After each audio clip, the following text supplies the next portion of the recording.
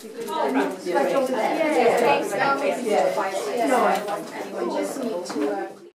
a great idea from Melissa Bevan here, who has actually brought the community together to create this, and I think that's a really brilliant kind of sociable community thing to do, and a good idea as well. So various people have contributed a square of the quilt, and Melissa has put them all together. We'll let you all have a look now. There's 99 squares, save you counting. There's 99 squares. Well, that's good. And everybody who contributed to the quilt, their piece is on there. So there were lots of people who joined us. You did, yeah. When Mark Drakeford announced the second lockdown, I thought, how are we going to cope with another staying indoors?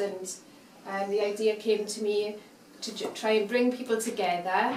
And how could they be more likely to contribute to something the community is making rather than work on their own. So it was a mindfulness piece to encourage people to think for the community, to bring people together, and something to remember the COVID times that we've all been through together. So something beautiful at the end of it, hopefully.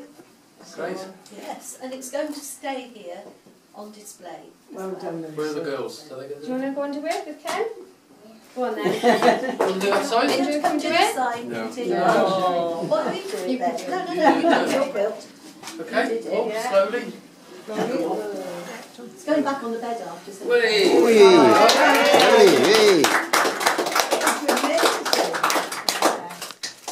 lovely, isn't it? Beautiful. That is absolutely fantastic. So which one did you anything else? And it was about reusing the materials that we had in the house. So it wasn't about buying new, it was reduce, reuse, recycle, use what we had, because we couldn't go out and buy new fabric from shops.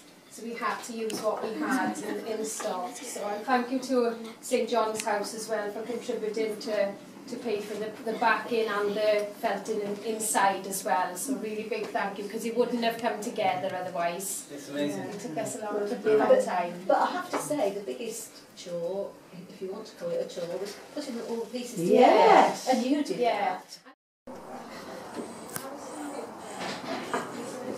Hopefully walks in the way now, do a small video going through here. Oh, lovely.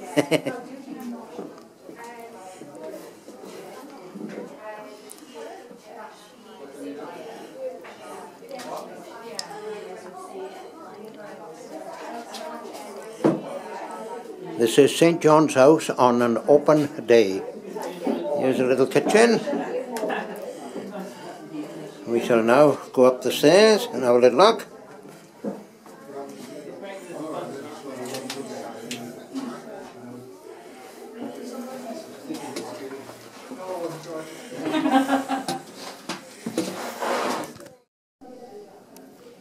Here we are upstairs, St John's House, and we have a couple of models of what they used to look like centuries ago.